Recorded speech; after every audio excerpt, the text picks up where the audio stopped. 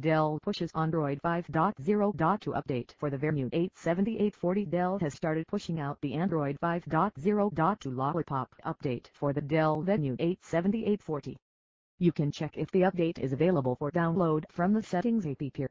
Like the KitKat version before it, Lollipop on the Venue 8 seems to be unadulterated and close to stock Android. According to Android Police, it does enable encryption by default, which we have seen in the past causes some drop in performance, but it remains to be seen if that holds true for the Venue 8 as well.